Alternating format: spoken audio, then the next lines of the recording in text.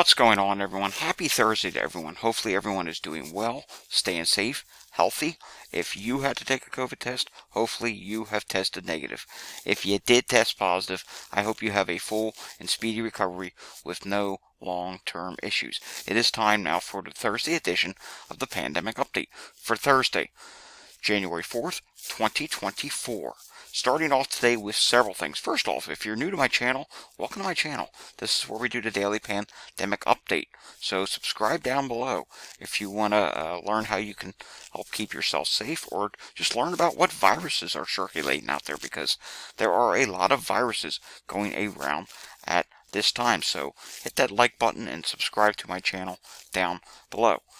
Second of all, we have to talk about this. If you recall, I've been sick for the past couple days. Today, I'm about 95 to 99% better. However, I did take a COVID test this morning, as you can see here, and here's that exact COVID test. I shouldn't say this morning. It was about midday this afternoon. I did test negative. However, you will note something in the tweet, and you will note something when you see me on the camera here. I still have a mask on my face. There's a reason for that. Though I am getting better now, my dad now has developed some sort of an illness as well. He actually went to bed around 1:30, so he hasn't taken a COVID test yet. I hope he will be taking a COVID test tomorrow morning. I'm going to try and make him take one. So because of that, I am masking as well. It seems as if his biggest symptom right now is just he is really tired, achy, chills, does have a fever, so we'll see what this develops into. If you recall, back in September, he did have COVID. As we all know, COVID can weaken the immune system, and any virus you pick up can be, a little more significant than it would be if you never had COVID. Also worth noting, he never did have a flu vaccine, so flu is at play as well. I had my flu vaccine, and I have had the Novavax booster, but as we know, even with flu vaccines, there can still be breakthrough cases. They're very rare with flu, but they can still happen. It's a much more common thing with COVID, as we all know, as we all learned in the summer of 2021, breakthrough COVID cases. It just seems to be the normal these days. Alrighty, moving on now. Taking a look at this, we have three things to talk about from around different countries in the world. Starting off with Spain. In Spain, flu and COVID-19 are saturating the hospitals. I mean, it is really swamping the hospitals. The emergency department at this one hospital has had an average of 560 visits a day in the month of December. Moving on to this now. 3,910 deaths in Australia from COVID in 2023 as new cases surge in NSW. COVID cases are on the rise in NSW, and the true toll of the virus this year has been revealed, with almost 4,000 Australians dying from 2023. And if I had to guess, because the number is likely to undercount, it's probably right near that 4,000 number. It's probably higher than this 3,910 number. And now we have to go to Italy. Italian hospitals collapse. Over 1,100 patients waiting to be admitted in Rome. So in other words, there's no beds available. They have patients that need to be admitted, and they're just sitting there. Remember the old pictures of people sitting in the hallway on hospital beds? Yep, it's back to that once again. And I have seen posts that hospitals are starting to fill up in many places. The good news is here in the United States, on or about the 10th should be where we peak. Of course, it's going to be a state-by-state thing. Some states may peak earlier, some may peak later, but on or about the 10th, on the national level here in the United States, things should start to peak. Taking a look at air quality values, not bad at all in the east today. Just a little bit of moderate in the central states, and just a little bit of moderate down in Florida. You can see in the east there are some of these red sites. That's normal. Some of these sites are just constantly high readings for whatever reason, maybe because there's a factory or something near the site that causes that to be the case.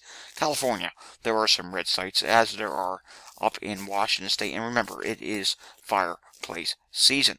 Alright, let's take a look at a few of those wastewater sites now, starting off with Vermont. Let's see what's going on in Burlington, Vermont. And we can see in Burlington, Vermont, COVID is rising. RSV is high, but it is showing signs of possibly peaking as it is starting to drop. Influenza is dropping at this time. HMPV is high, norovirus is high and rapidly rising at this time. Not good to see that, and there's no detections of Mpox. Alright, let's do a few more regions. We want to come down to Florida, then we're going to go out to the West Coast, then we are going to go to the Great Lakes. Bear with me here, we do need to refresh this. The wastewater scan site, for whatever reason, does tend to freeze up. So let's go down to Miami, Florida, and see what's going on there. We'll go to the central Miami district, and we can see here, whoa, yeah, Biscayne, Florida. Look at this, 829,000 population, and COVID at this time is rapidly rising. RSV, it is there present at this time. It's showing signs of maybe it's going to start to drop a little bit. Influenza, it's there, and HMPV has dropped. Norovirus, it's there, and it's actually stable for norovirus at this time. Maybe rising ever so slightly. And Mpox, there was a detection of Mpox back in October of last year, and there have been some detections of hepatitis. Now let's go out to California and see what's going on there. And how about today we go just northwest of Fresno, California. And how about Madera? We haven't looked at this wastewater site in a while. Have we ever shown this wastewater site? I don't know. Taking a look here, COVID is dropping at this time. RSV remains high levels. And then we come down here to, let's see, norovirus. Look at that, norovirus is dropping fairly steadily at this time, and no detections of Mpox. Now let's go over to Michigan and see what's going on there. We have not taken a look at Michigan in a while. And let's see if we can't get close to Detroit. Alright, we can do Warren, Michigan. And in Warren, Michigan at this time, we can see COVID. Unfortunately, it is rapidly rising. RSV at this time. And it's starting to rise again. There's detections here that it is rising again. And hepatitis A, no recent detections. You have to go back to November to find a detection of that. And no detections of Mpox at this time. Walgreens positivity rate this week is 27.5%.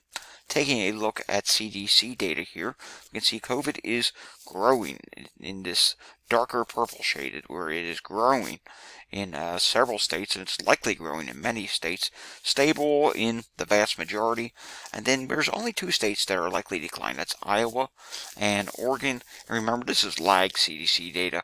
We'll have a better look at the data tomorrow.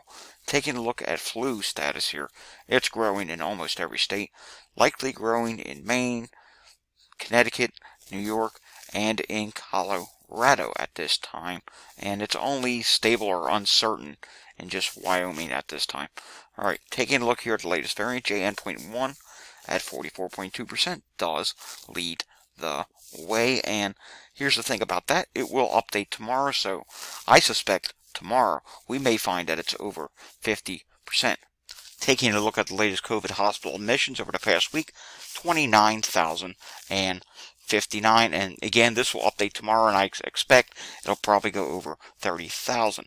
Taking a look at the latest EMS calls from yesterday in Philadelphia, 831 EMS incidents were reported. Let's do a live look in at the suburbs right now, and wow, 22 calls at, it's almost 7 p.m. We're really late with our update today. And take a look at this. Yeah, there's just a lot of calls going on right now in Montgomery County, and Chester County does not look to be as busy as Montgomery County, but again, that was not good to see. And ooh, I see a real bad call in Chester County, shooting. That's never a good thing to see. And now moving on, let's take a look at New Jersey and see what's going on there. Let's refresh this to make sure it is up to date, and I believe I did have it up to date, but let's see what's going on in New Jersey. 1,340 hospitalizations. That is with 69 out of 70 hospitals reporting, and believe it or not, that number is down ever so slightly. So maybe the possibility that they're starting to trend towards a peak, we'll have to see. That would be a really good thing if New Jersey started to peak soon.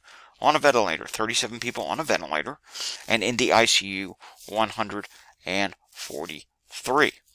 Alright, let's take a look at New York State. 3,627 new cases.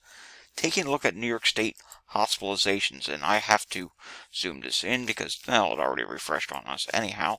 And in New York State, hospitalizations are actually down ever so slightly from yesterday. This is a good thing. 3,393 people in the hospital. And when we take a look at hospital admissions, you can see here the overall trend for admissions right now, 676 today versus last week at this time, which was 605. So admissions are still going up. I suspect it's going to be probably another week before we see a complete peak in New York State, but we'll see. Hopefully, maybe it'll happen sooner. We shall see. All right, Texas. Cases actually dropped this week, but don't let that fool you.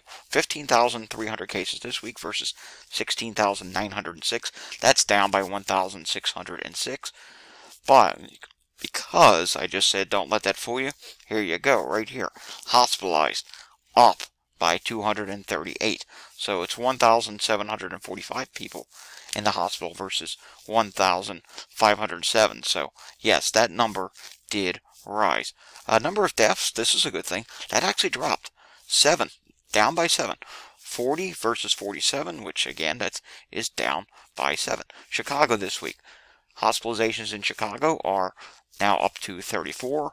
Hospital beds in use are up 4%. Emergency department visits up 2.6%. And deaths, they have now started to rise. Current daily average is 1.5 deaths. The number of people getting a vaccine is down. Laboratory confirmed cases is also down as well. Taking a look at Colorado, and we see in Colorado that the number of people hospitalized for COVID is now up to 213. Taking a look now at what is going on in the state of Washington, we can see COVID, 14% of emergency department visits changed from last week, and we can see influenza was actually down a little bit. So while COVID went up 14%, influenza went down 7% for the visits. However, percent of hospital admissions for COVID is at 13%, and influenza is at 6%. RSV actually dropped by 17%, and the number of people in the ICU for COVID in Washington is at 37 versus 11 for influenza, and they do not collect that data on RSV. Now let's take a look at Massachusetts. Influenza severity is high at this point. That is not good to see, and who knows, that could go up to very high soon. Moderate for COVID and medium for hospital COVID admissions. 17.8% of all emergency department visits are now for some sort of a respiratory virus in Massachusetts. So that is not good. Finally today, taking a look at LA, and in LA we do see hospitalizations for COVID just continue to rise at this point. They are fast approaching 800. They likely will go over 800. And the rest of this data does appear to be lagged. Look how the cases dropped significantly over Christmas week. And there even was just a slight drop in testing positivity. So yes, though the cases dropped, the positivity also dropped, but it is starting to rise once again. Wastewater is continuing to rise in Los Angeles, and emergency department visits, they're relatively flat at this time. Alrighty folks, that does it for today's pandemic update. I promise in the near future the sound quality is going to get better. I'm not talking as loud as I normally would, plus I'm still in the masking business. Don't know how long this is going to have to go on, but we'll see what happens. Keep your fingers crossed that this go around there is not COVID or flu in the household. If you like this video, give it a thumbs up. If you want to see more content like this, subscribe to my channel down below. If you know anyone that needs to see this content, by all means, share this with them. I will see you all again next time. Until I see you again next time, stay safe, everyone, and just try and stay as safe as you possibly can. Take it easy. Thanks for watching.